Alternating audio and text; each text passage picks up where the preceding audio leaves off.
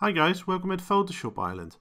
My name is Jelger, and in this Photoshop tutorial I'm going to show you how you can create a beautiful special morning sunlight. You can only catch it a few times a year, but with Photoshop you can create it anytime. You know, you see it also in the fairy tales. This is a photo taken at a little farmhouse I stayed for maybe a week in France. It's near the coast. I really enjoyed staying there. It was great for taking pictures and for nice walks. And I would have dreamed about being able to take a picture like this. The only problem is you have to wake up early in the morning, and I'm not much of a morning man, so I had to Photoshop the photo. My original photo was like this. Less spectacular, don't you think? And well, this is like a fairy tale, don't you think? It's beautiful. Look at the sunlight. You can see the hobbits working the fields. It's almost a Lord of the Rings setting. So, what is the way to do this? Well, for example, or for starters, this is only the simple part. We're not going to use that because that will be cheating. We're creating a new layer. So you find the layer here, new layer. Then we want to make the sunbeam kind of idea, you know, from light to dark, or light to dark, fading.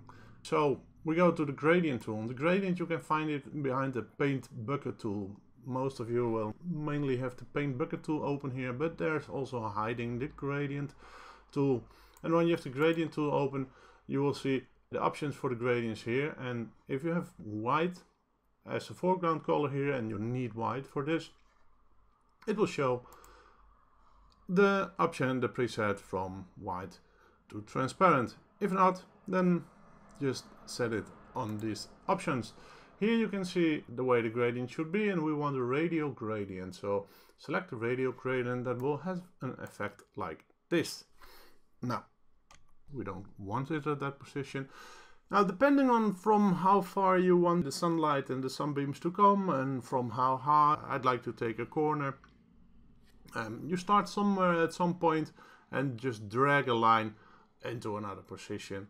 Let's say we want it here, and we choose to have it in this direction. Now, this is a lot of white over here, so maybe I should have put it a bit further over there, but that's okay, we don't mind.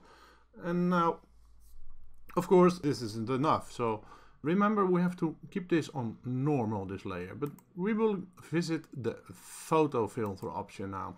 And the photo filter option is amazing, because what does it do? Well, with the warmer filter we're using, it just warms your picture. And there you go.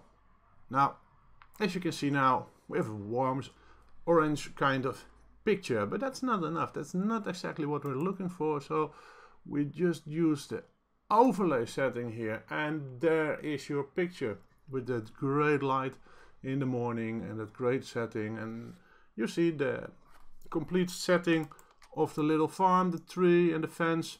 I just make a little map here so you can see the difference.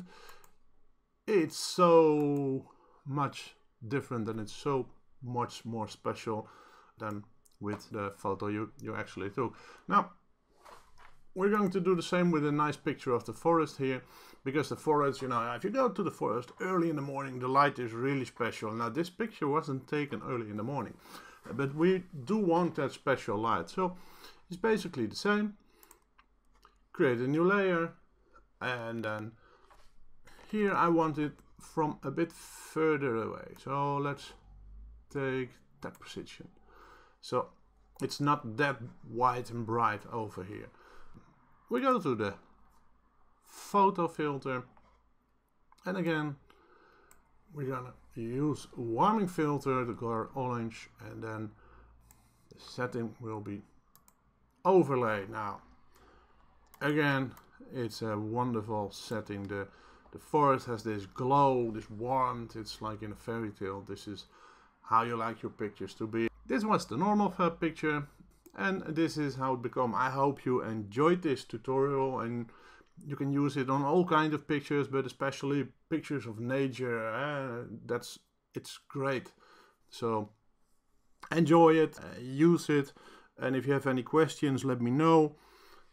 If you like it, I love to see a like, and subscribe to my channel. I hope to see you in the next tutorial.